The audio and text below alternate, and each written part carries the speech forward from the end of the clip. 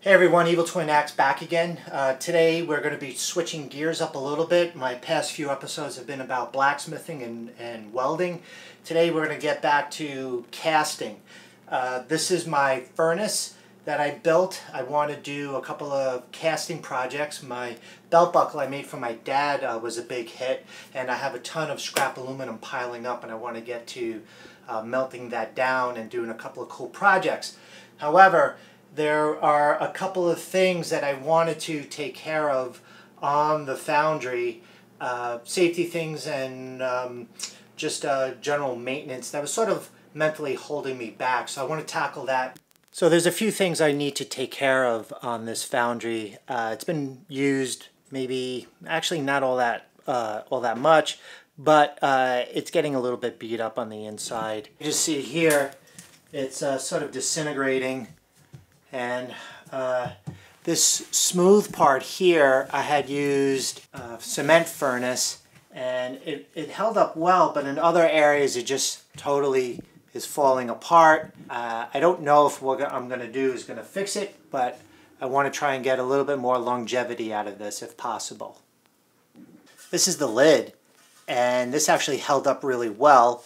I had these bumps here, but I think that's because when I had put this furnace cement on, it was a little wet, and I had sort of rushed the curing process. This is holding up really well, which is surprising because usually the lid is the first thing to go. Well, how am I going to go about tackling repairing this? And I'm actually going to do something that I just recommended another fellow YouTuber not to do. His name is SW Dweeb. He is new to YouTube. He is fixing up a Mustang. He's getting into backyard casting, and he's a beginner blacksmith. You should check him out. I'll put the link in the bottom. In any case, he was going to do what I did, do a skim coat of the furnace cement. I had problems with it. I said maybe you shouldn't do it. Why am I going to use it? Well, because I have a tub of it on hand. You know, if you're getting into metal casting and it's your first furnace, here's a bit of advice from a noob. Don't worry about it being perfect. You want to know why? Because if you love this hobby, you're going to go through a couple of furnaces. Don't make it perfect. Make it functional and safe. This is the product that I used. It's a high temperature furnace cement, and I don't know. I want to seal it up, see how it goes. Anyway, let's give it a shot.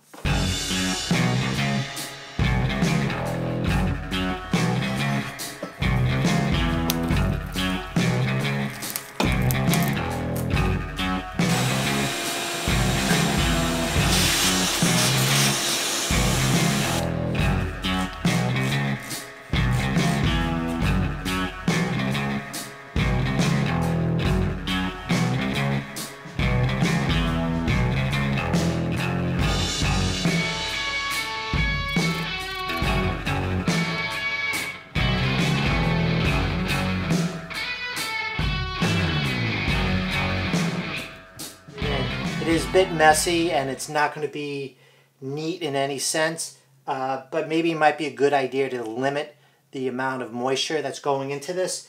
It recommends that you spray the surface down a little bit, so that's what I've been doing, and I'm just sealing it up as best I can. Wound up being easier to grab it right out of the tub and use my hands instead of a trowel to put it in. Yeah, it's not pretty. It's not pretty at all. Just angling it towards the sun. I want some of the moisture, added moisture that I put in to dry up before I try curing this. So I'm going to let that dry. I want to show you one other thing I did to the Foundry, and it's really something I should have done right from the start, and I'm glad I did it. It was pretty easy, and let me show you. So this is my burner that I put together. And one thing I never had on this was a shutoff valve, which I have right here. Seems kind of silly that that was never really put on. So I had to buy a shutoff valve and this 1/4-inch nipple to connect it. Before it was just connected directly from this line to this little adapter that went right into this coupling.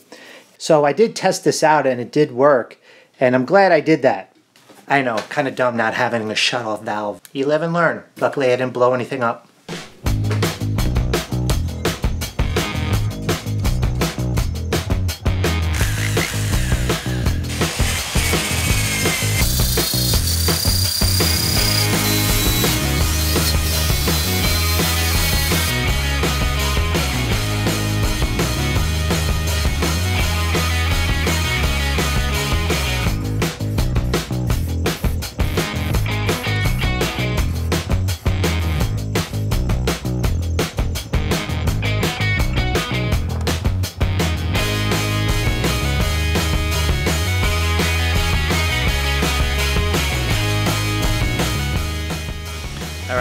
think we're ready to fire this up, so let's fire this up.